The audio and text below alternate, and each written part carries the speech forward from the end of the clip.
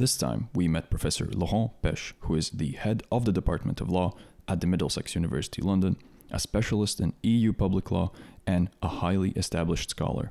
We are very glad to be with you here, Laurent. How are you doing? It's a pleasure being with you. Hopefully, we can do this in person next year in Riga, where I used to work at least for a couple of months in 2003, 2004, before your country became a member of the EU.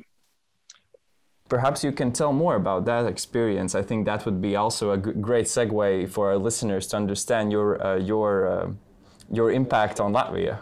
So essentially, I was lucky enough when I was doing my PhD in law. My first job, which helped me actually finance my PhD studies, was to work as a lawyer in Bosnia. And after working in Bosnia, after gaining a lot of experience working for an international organization and then the Constitutional Court of Bosnia, I started getting consultancy contracts through EU-paid programs. And one of the contracts I got sent me to Riga for a few months, where I was essentially seconded to the Latvian Ministry of Finance. My job was to help with the drafting of regulations to be used to oversee the spending of EU structural funds. So it was kind of to help with the incoming flow of EU funds and to make sure that the EU acquis was complied with. It was a very interesting experience. So I was based in the Ministry of Finance, and it was just quite interesting to be there. And just before, it was very exciting in those days. Everyone was really happy, looking forward to joining the EU. So I was glad I saw that with my own eyes. Would you say that the same enthusiasm is also visible today regarding EU? I guess possibly not. I mean, in those days, we were talking not simply about one country joining the EU, but several countries. And in those days, we didn't face the serious problems we're facing today, one of which has been the subject of my scholarship, rule of law backsliding. In 2003, 2004, when I was working in Latvia, I never really assumed that one of your close neighbors, Poland, would be going through what I have described as rule of law backsliding, but really meaning now we're talking about rule of law breakdown. So no, I'm afraid the optimism I saw in 2003 or in the early 2000s is nowhere to be seen in 2021. Not quite the same, but a different time with much more pressing challenges and problems. Which path led you to Riga? How did you decide that you're going to spend the next few months here? Was it like a coincidence, or it was planned that you from Bosnia will eventually go to Latvia? No, it was a pure chance, actually. The real story, normally I get most of my consultancy contracts through by just making my CV available in relevant databases. But in this case, it was not actually through the normal manner, so to speak. I was a PhD student, but also a PhD. So as part of my PhD studies, I was teaching in France. And my institution had the partnership with the French embassy in Riga, and the French embassy was looking for someone to teach Latvian law students. So it was at the Latvian, possibly at your school. I gave a few classes, and then I met someone who was looking for an expert on EU law to help with this specific project. So I sent my CV, and then I was recruited. So really, it was just through several guest lectures given to Latvian law students, and these lectures were all co-organized by the French embassy then. It was just by pure chance. Otherwise, I was lucky enough also to do this kind of contracts or consultancy missions in Romania, Bulgaria. I also did a lot of work in the Balkans, so as I said, Bosnia, but also Montenegro. and then I'm forgetting a few countries, but it was quite interesting. But my contract in Latvia was by far the longest because we're talking about a few months. Usually it's just 2 to 4 weeks most of the times. So you mentioned that your PhD topic was about backsliding of the rule of law. It was just what I was doing. What I was doing my PhD, I was sent to Riga. But no, in those days, I was working actually on rule of law issues, but mostly boring technical issues like legal standing, access to justice, but nothing as dramatic as what I have described as rule of law backsliding. Rule of law backsliding didn't really start in the EU, at least before 2010-11 in Hungary. So this is quite new. I did my PhD between 1999 and 2004. So in those days, the rule of law was actually not very trendy. In fact, I was mostly then interested in technical issues and also conceptual issues. So what is the rule of law? What does it matter? But from a purely conceptual point of view. And then very basic questions about the access to the European Court of Justice or access to the European Court of Human Rights. You know, what kind of technical improvements can be made. Nothing as really fundamental as what we are discussing in 2021, for instance, in relation to Poland and Hungary, for instance. I actually been wondering if we have touched upon the rule of law as your specialty, then I've been wondering about the fact that EU has always stated that they have non-negotiable EU fundamental values, right? And then we see these two autocratic states, Poland and Hungary, that somehow violate them. And then on the paper, if it says non-negotiable, we see that EU is making compromises. And of course, democracy is about compromises, but I've been wondering where is the line that can be crossed for the greater good to solve the problem, but then again, whether it truly solves the problem or it makes it even larger, that you put a line which says not further. And I wanted to ask you, how do you see this? Where is the line where the EU fundamental values are non-negotiable and where it can be compromised? So yes, so it's you're raising plenty of very interesting issues, but also very difficult to address them en bloc very quickly. But to begin with, I would say that there is a core meaning of the rule of law in EU law, and it has been made very clear in the so-called rule of law conditionality regulation adopted last December. So if you look at the regulation, you're going to find the core components of the rule of law described in details in the regulation. So you could argue these are the core principles you cannot violate. So we know at least very clearly what are the core components of the rule of law. In addition, possibly of interest is the principle of non-regression in EU law. Which the Court of Justice has recently essentially made clear applies to the rule of law in the so-called, what I have called the Romanian Judges 1 judgment. So, the Maltese judgment. I'm getting lost in my own case law. So in the Maltese judges' ruling, for the first time, the Court of Justice has made clear that non-regression also applies to judicial independence. So once you join the EU, technically, as a matter of EU law, you cannot undermine the guarantees you have in place for judicial independence. So when it comes to judicial appointments, when it comes to access to an independent tribunal. So the problem is not that we lack definition or that we don't have a core minimum components of the rule of law. The problem is enforcement when these core components of the rule of law are violated. So that's what you meant essentially by compromises. So technically, yes, you're right. The EU institutions have always said, and most recently the current president of the European Commission, that we should not compromise when it comes to the fundamental values on which the EU is based, the rule of law being one of these values.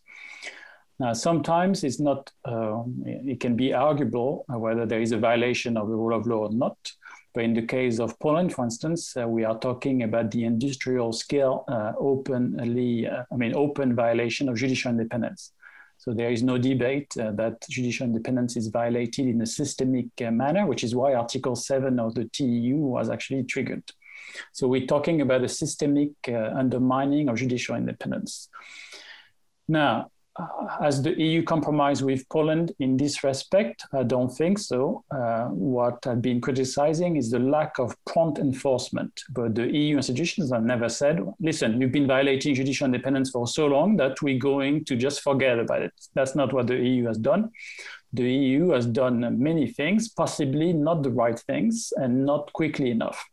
So for instance, in my scholarship or in my writings, I have criticized the use of dialogue-based processes when faced with a systemic violation of judicial independence. For me, when you are faced with the deliberate, sustained violation or attacks on judges and courts, you should step away from dialogue and you should enforce the law, EU law requirements through legal actions and financial sanctions. We're moving towards this direction anyway, because now in the case of Poland, we're talking about 6 years of attacks on the core components of the rule of law. So enough is enough. And essentially, the EU has not compromised, but possibly the EU has tolerated rather open violations of a structural nature regarding the rule of law.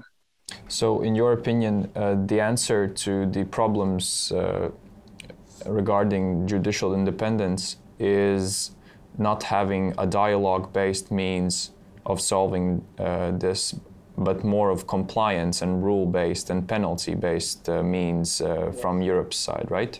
Enforcement is key. Dialogue only works if you're dealing with good faith actors. But here, in the case of Hungary, the current authorities in Hungary and Poland, they are not, we have a pattern of bad faith. So I'm not talking about one instance of bad faith. We have repeated instances of bad faith. So the principle of loyal cooperation, which is another EU law principle, has been repeatedly violated by Polish authorities when it comes to judicial independence. This is why a dialogue makes no sense in this particular constellation. Dialogue only works if you're dealing with good faith actors keen on complying with their legal obligations. In this case, we are talking about national authorities which are not simply violating EU law requirements, but also their own constitution. So to make it worse, it's not simply, the EU rule of law which is being undermined. In the case of Poland, this is the Polish rule of law itself as a matter of Polish constitutional law which is being violated. In my view, just to put it informally, dialoguing with criminals has never prevented them from stopping to commit crimes. So it's just a waste of time if you want to know what I think about this particular situation. And even if you don't agree with me, I would say it's quite difficult to argue that dialogue has worked. Look at Hungary, where it is in 2021, after 10 years or so of dialogue.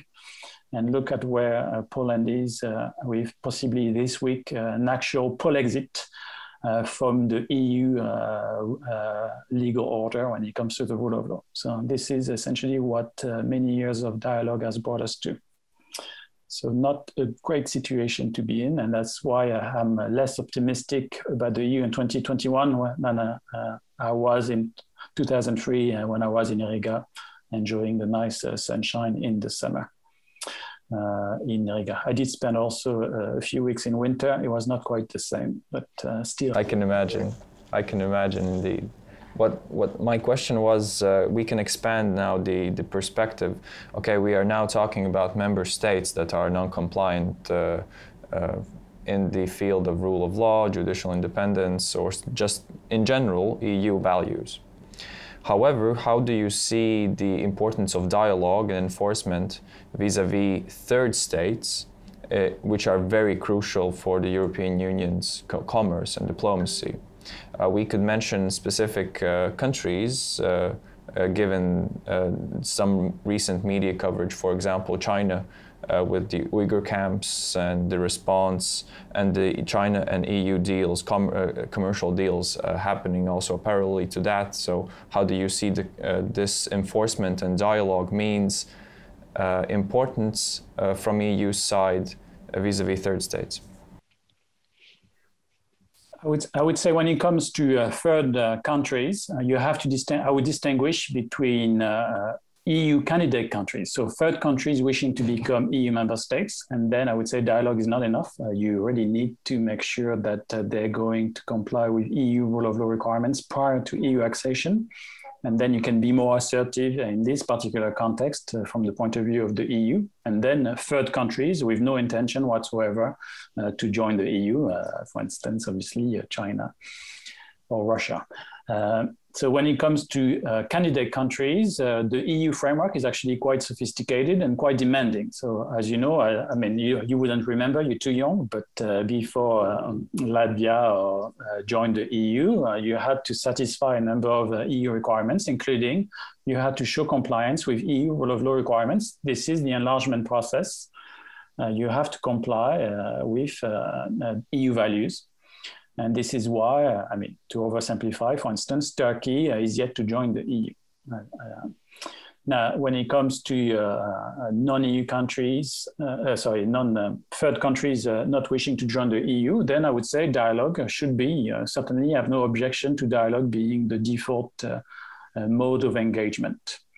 However, this doesn't prevent the EU from possibly financing some rule of law projects in third countries, but obviously you need to have the agreement of your partner. So for countries like China or Russia, I would say, yes, dialogue is fine. Obviously, as long as, I'm talking about rule of law matters, I'm not talking about geopolitical matters over which I have no expertise. But when it comes to promoting judicial independence, yes, I would say that obviously that's good. But then in the context of the Council of Europe, however, possibly I would qualify my answer. I would say when it comes to members of the Council of Europe, and then you are faced with a member of the Council of Europe like Russia, systematically violating the founding principles of the Council of Europe, then I would say dialogue is not enough. So perhaps I would distinguish here between China and Russia, because Russia is a member of the Council of Europe. And perhaps worth mentioning that the Council of Europe, the statute establishing the Council of Europe, if you look at the values mentioned in the statute, then you see it's exactly almost the same values as we have in Article 2 of the TEU, rule of law, democracy, and respect for human rights. From my point of view, within the Council of Europe framework, when you're dealing with a country like Russia or possibly Turkey, which have been systematically violating fundamental values such as the rule of law, then dialogue, aka appeasement, should not be the default position. So I would say then again, we're back to what I tend to favor in the situation of systemic violation of the rule of law, enforcement and sanctions. Sadly, there is no way around it. That would be how I would answer your apparently simple question about third countries, but in fact, you have, I think it's helpful to distinguish between different types of non-EU countries. Mm-hmm. I personally believe that when you face certain difficulties in life, you become stronger afterwards. But currently, when I look at the EU, I don't know that much of a history, but looking at the chain of events that started since the Brexit, it seems that this stabilization process afterwards is taking pretty much time, and now the events that occurred was one by one, and now with Poland and Hungary, it makes me feel that something is going wrong. What would you say is the key factors right now why the situation is the way it is? Another very good but not so easy question to answer. So what's, I mean, my research is mostly about essentially what you could describe, I mean, what I have described as rule of law backsliding, but there is another way of putting it. Some political scientists have talked about autocratization. So not a very easy word to say. So essentially, this is the same idea, the process, the deliberate process of dismantling checks and balances with the view of recreating or creating a de facto one-party structure. So this is what's happening not only in the EU, but elsewhere. Or populism, just to mention another trend. This is not simply happening in the EU, this is happening everywhere. Think of Trump, think of Brexit.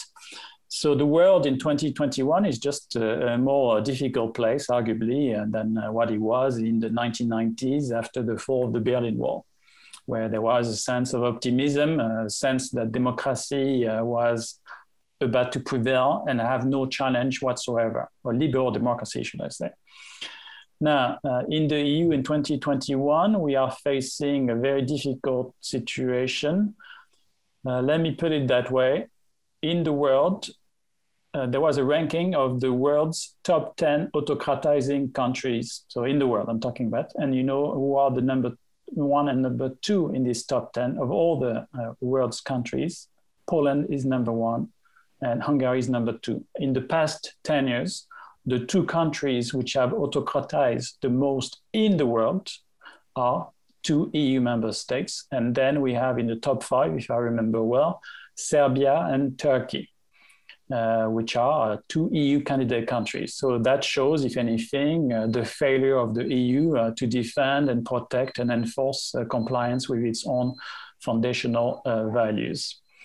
Yes, we are in a difficult place. This is unexpected, and this is why I'm afraid, yes, we don't quite know what's going to happen next. Some people have been suggesting the possible disintegration of the EU legal order. I think this process is ongoing, but this is happening on a slow motion basis. A senior Dutch judge, actually, in an article I read today, was talking about not so visible threats to the foundation of the EU legal system, making an analogy with a typical house. When the foundations of a house underground are attacked, you don't see anything above ground. And then one day the house is just going to crumble. This is a good analogy for what's happening to the EU legal order. If you look on its face, the EU legal order seems to be functioning, you know, I mean, with one exception, mostly, I would say most people by large agree that we need the rule of law in the EU, that we need to have an independent court overseeing the application of EU law. But then invisibly, I mean, to a large extent, what is happening in Poland is rotting away the foundations of the EU legal order. And what's happening in Poland is also spreading to other countries, and surprisingly enough, possibly, Polish authorities have inspired Hungarian authorities when it comes to attacking judicial independence. Judicial independence was never so frontally attacked in Hungary under Orban as it has been in Poland. Poland was also an inspiration for Romanian authorities before the change of government last year, where there was also a deliberate process of rule of law backsliding being engaged. So yes, we can have some concerns about the future of the EU legal order. However, I don't expect any EU member state to follow the example of the UK, but it could be in fact more pernicious. What you could have is member states just applying EU law, only the bits and pieces they like, but not necessarily the democracy and rule of law obligations. But this is not what we sign up for. I mean, I wouldn't want to be part of an EU. I mean, I'm an EU citizen myself, by the way, even though I'm based in London. But as an EU citizen, I would say I only sign up for a union of democracies based on the rule of law. I wouldn't want my tax to be contributing to a union of democracies and autocracies. If so, I would say I would be against French membership of the EU, being a French national. For me, the EU is only worth supporting if the EU is faithful and enforce compliance with its foundational values, which are actually the same, as I was saying, the foundational values of the Council of Europe. So, as we can still see from your research, you're quite optimistic, and you see that there is a way out, in a sense. What we are seeing today in Europe, some mechanisms, some communication, some policy. So, you have researched how to reconcile the functions of the EU with its citizens. What, from your experience, are the greatest barriers to effective policy and communication with EU's 445 million people? So I think perhaps there is some solution visible. So how to reconcile really the differences visible today? It's interesting that you have described me as optimistic. I'm not sure if I would describe myself as optimistic. Possibly, I'm not sure I'm optimistic, but rather I would describe myself as a strong believer in the foundational values of the EU. I think, for instance, the rule of law is certainly good in the public interest, so worth defending, worth fighting for. So this is possibly why I keep fighting for the rule of law and judicial independence, and support to the best I can judges or lawyers which are subject or targeted by autocratic authorities. In addition to writing about the rule of law, I also try to help rule of law defenders. Now, when it comes to reconciling Europe with its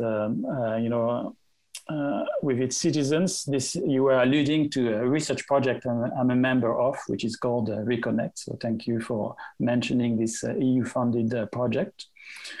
So the project is about essentially trying to see the gaps in the current system when it comes to democracy and the rule of law, and including a possible communication gap.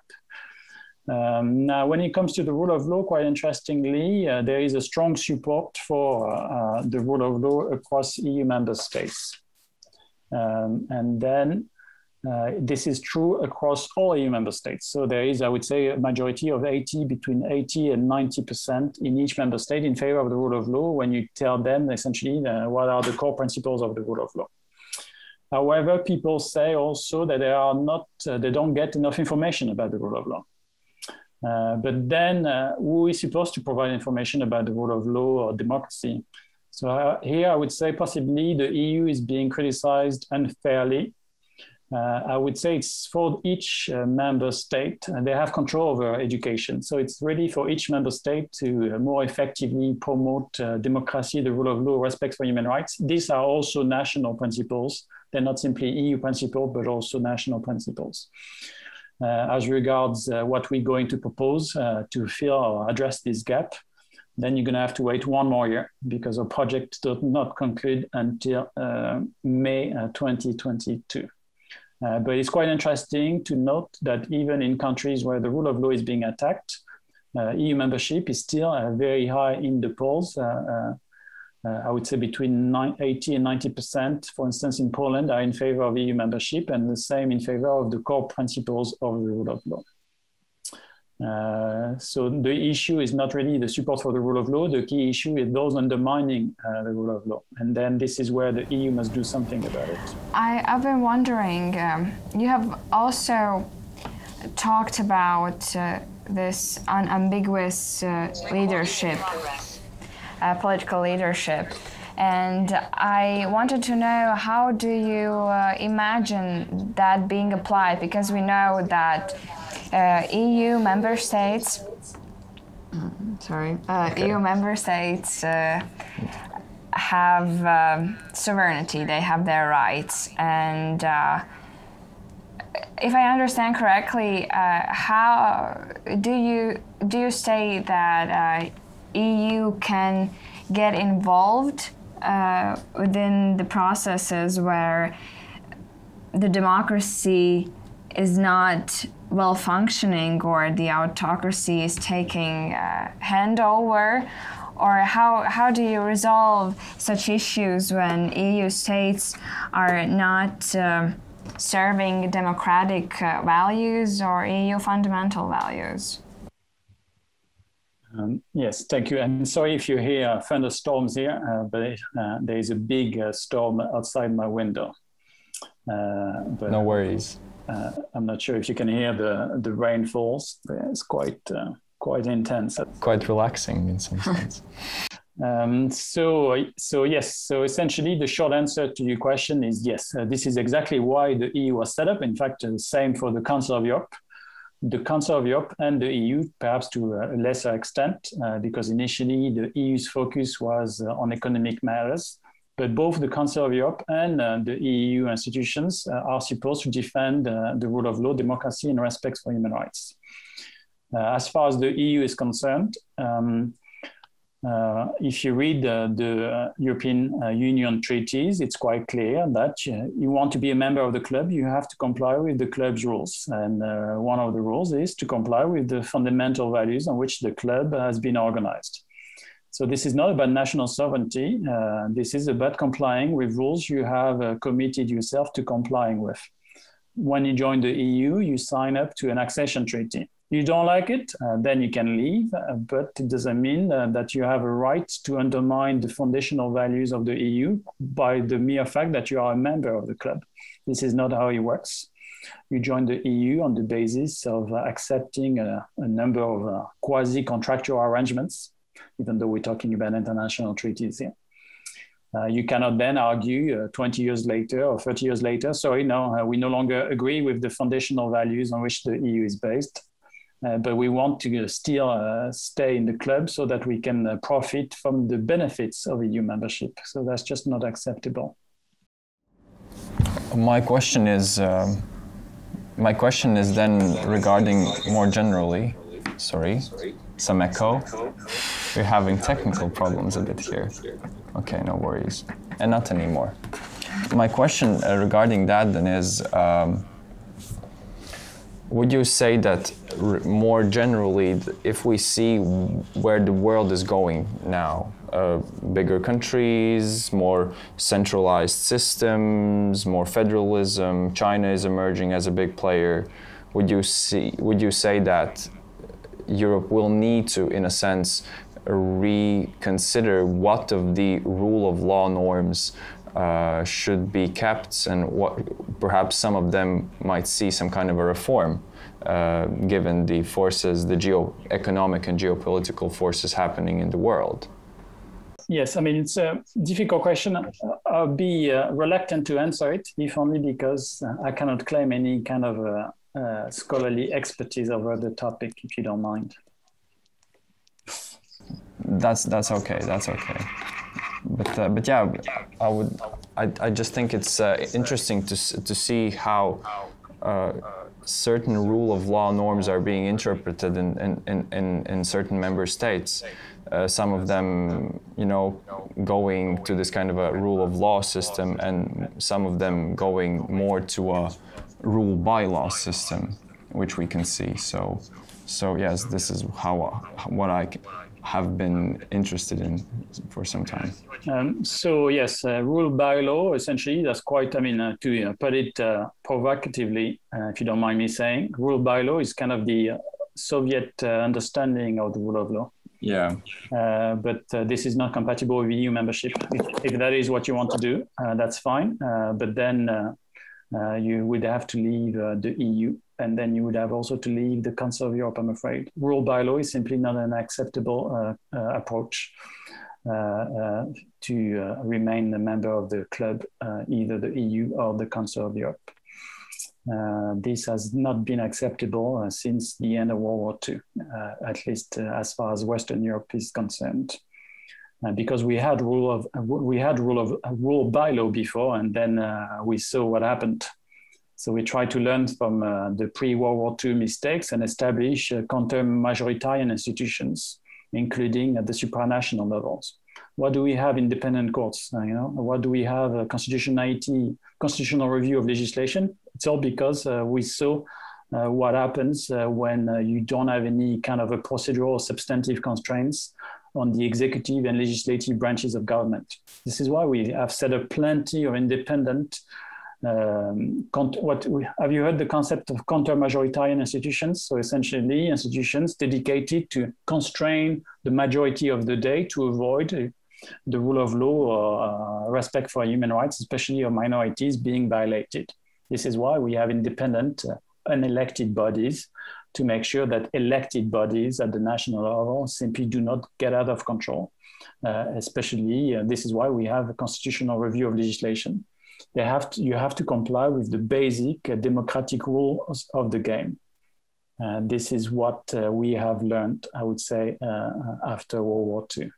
The saying is, the principle is that the person who is drafting the rules can find themselves in the minority. So that indeed is why the principle is there. Yes. It's very important that you don't interfere with the ecosystem which makes a democracy possible. For instance, it's just not acceptable for the majority of the day to rewrite electoral rules. I mean, this is certainly a fundamental breach of the democratic contract, and yet this is what happened in Hungary, for instance, where elections are no longer fair because the electoral framework has been completely redesigned with the view of making a rotation of power virtually impossible. Or at least opposition parties have to fight on what is no longer a level playing field.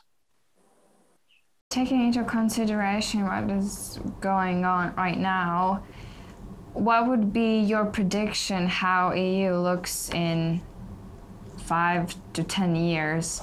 Of course, it's hard to predict because no one predicted that something like this is going to happen 10 years ago. But if you have to analyze from this point of view, from right now.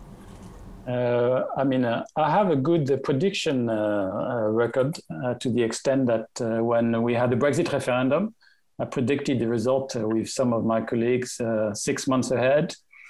So then he entitled me to plenty of free drinks. I also predicted the activation of...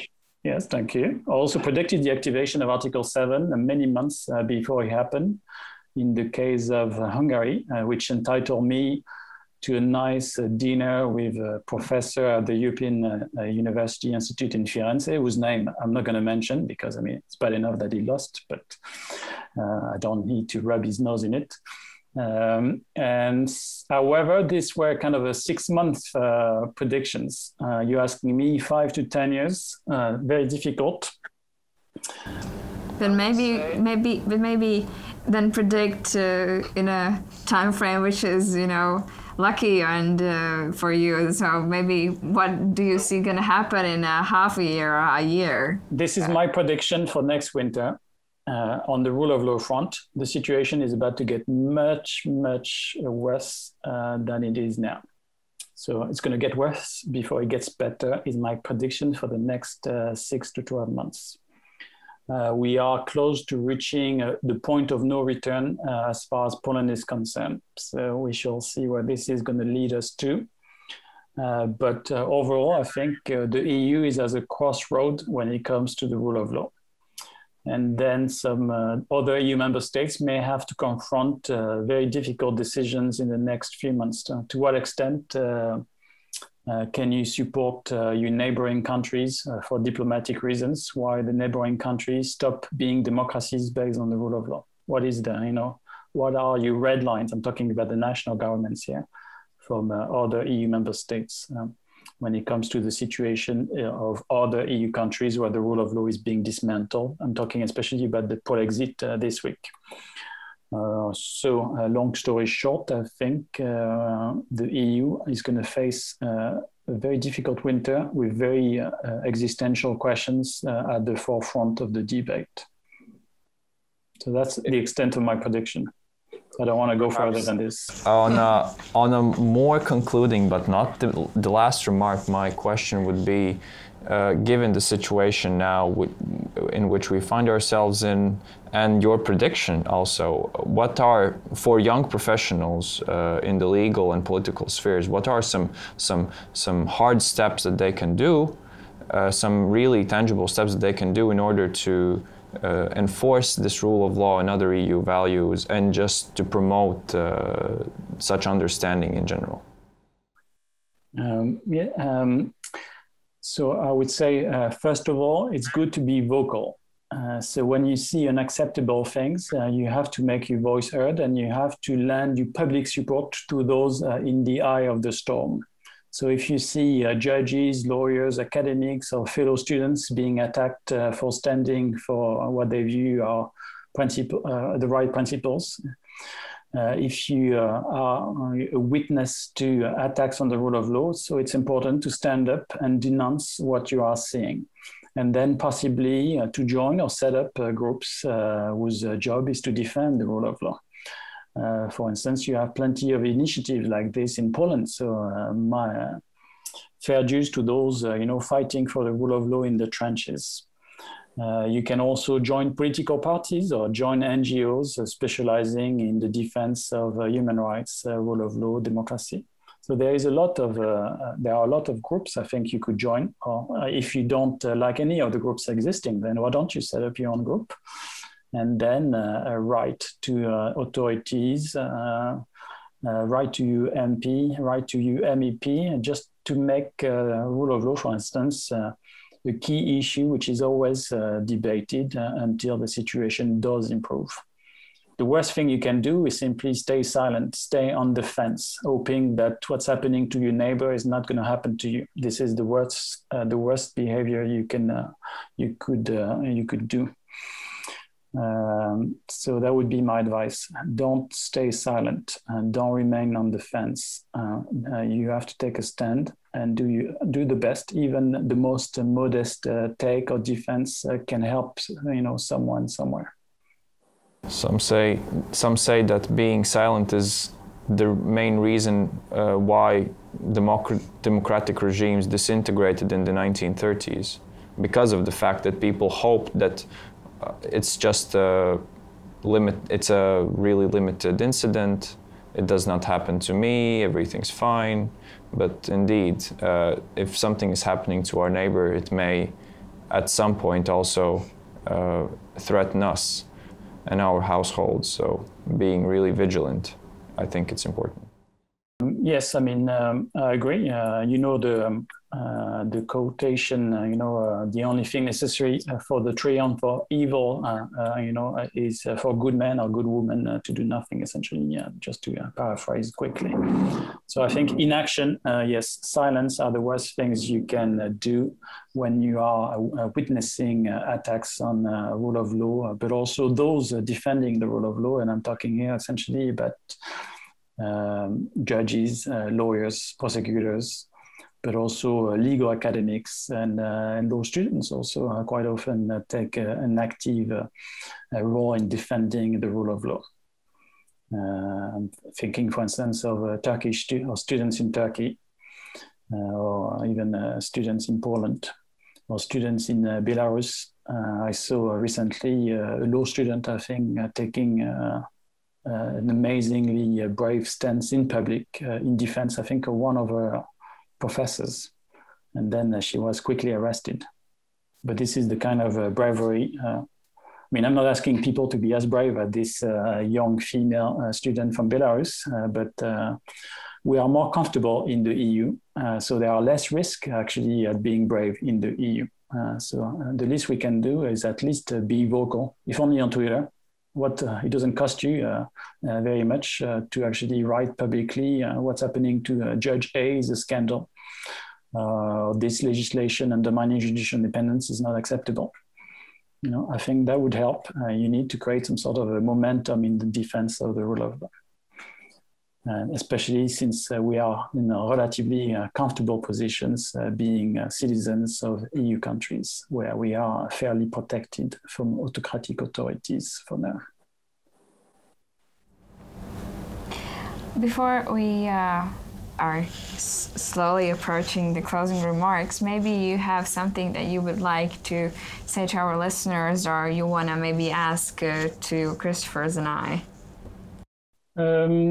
Sorry, not really. It's been a long day, so I'm afraid my brain is slowly shutting down. I understand. I would say that this conversation was very helpful and you were on point. So thank you very much. As I said, I hope this COVID-19 nightmare is going to come to an end at some point, and then I'm going to be able to travel to places where I have good memories associated with. Hope to see you in Riga. Yes, we have a deal, I think. All right, let's do that. Thank you, Laurent, really. Yes, thank you very much. Thank you. The episode was developed in collaboration with the webinar series Spring with the Rule of Law in Central and Eastern Europe, organized by the SWPS University of Social Sciences and Humanities, as well as the Riga Graduate School of Law.